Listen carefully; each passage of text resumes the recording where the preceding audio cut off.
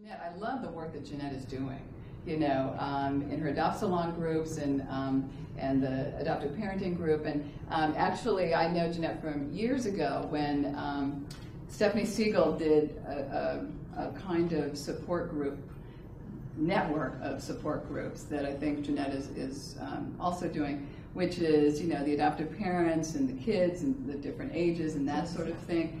And what happens is that everyone feels like there's a place for them. You know, and it is real clear that it's, you know, the parents are getting something, the kids are getting something. And sometimes those kids, like, you know, really grow up through those groups. And, you know, the parents are kind of going, okay, they're 15, are we still going? And the kid goes, well, yeah. You know, so it's really amazing how, and especially for adoptees who don't really tell you things, you know, who aren't really maybe able to connect really well, they might not be able to say, gosh, Mom, thanks so much for making me go. Because now when I go, it's easy.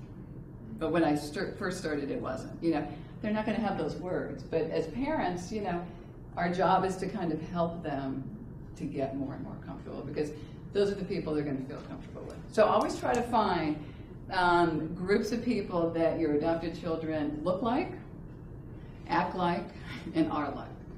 You know, because all of us feel weird and different for whatever reason. So we need to have places where we feel like we fit in. So that's, you know, part of what you can do. And then if you're in a family where, like, you know, oh, well, my sister has, you know, her birth mom and her brothers and no. Sometimes what happens is that birth family does sort of take in the sibling that doesn't have the open adoption. You know, and sometimes it doesn't, and it, you know, it doesn't have to be that way, but you know, sometimes it is. And then sometimes, you know what, you just can't give them what you think they want. And you know, I don't know, and this goes back to sort of intuition.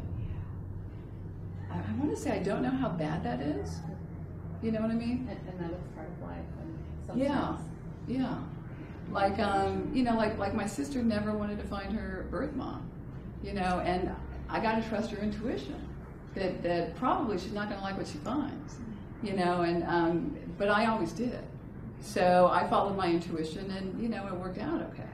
And what you do in reunions, whether things work out or not, you try to figure out how to make it work the best for you.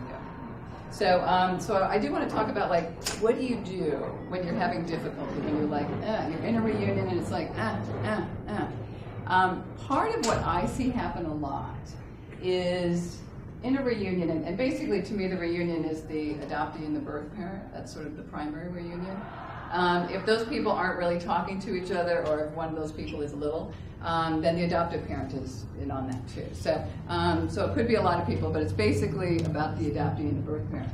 And like any relationship, one person might feel more gung-ho about it than the other.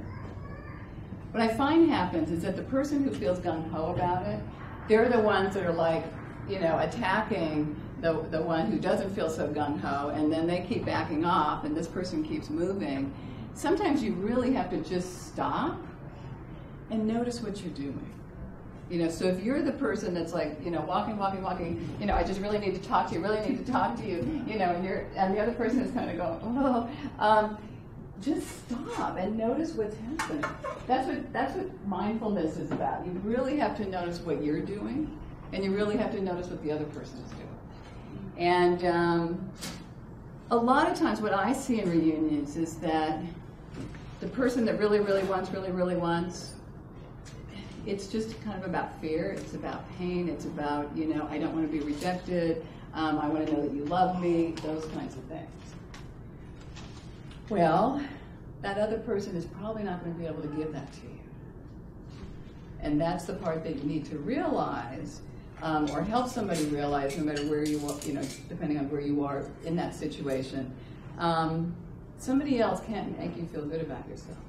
You know, you have to feel good about yourself. So what a reunion can do, what a reunion relationship can do, is kind of give you a mirror about how you do relationships. You know, and to look at the other parts of the relationships. So if you find that you're the kind of person that, like, you were always like your sister-in-law, was it? I mean, is she always like that controlling and that like pushy? I mean, I would guess probably.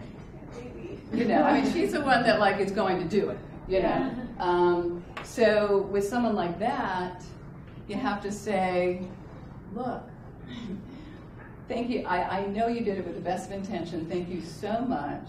And then you do the parenting trick, the phrase of next time.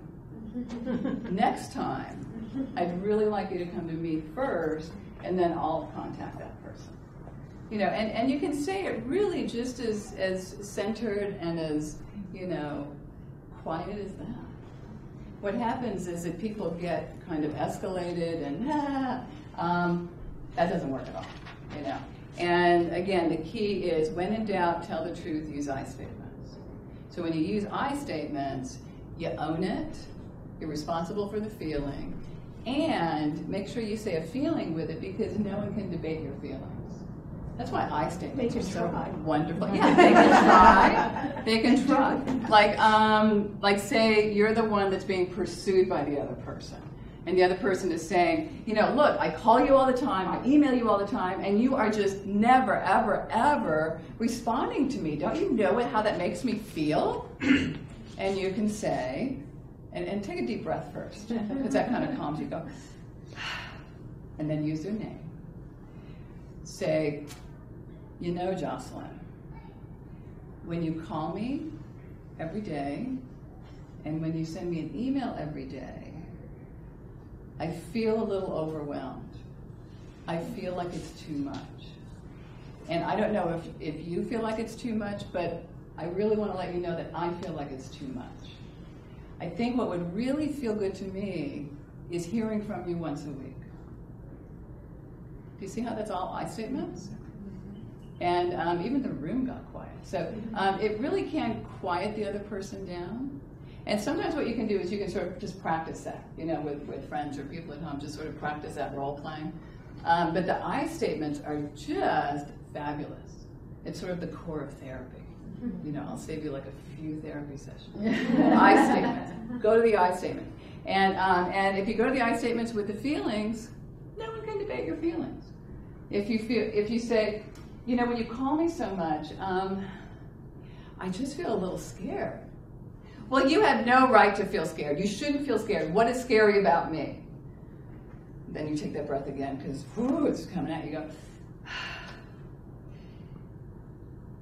I just feel like there's too much expected of me. I just feel like you want too much of me, and this is all I can do right now. And then add the piece that will be helpful. Say, I hope you can respect that. So say your piece with the I statements, and at the end say, I hope you can respect that.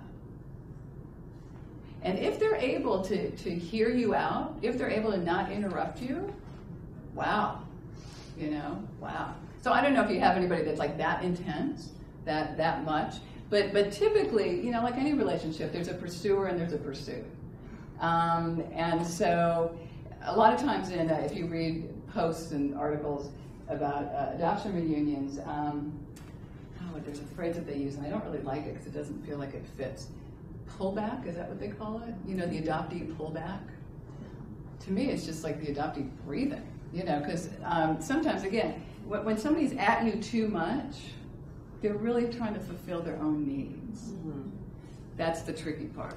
And the tricky part about it is that you can't tell them that, you know. Mm-hmm. So when I say I statements, I don't mean I feel like you're really just trying to fulfill your needs. That's not what you're supposed to say. You're supposed to say, you know, I feel like I just can't give you all that you're asking of me.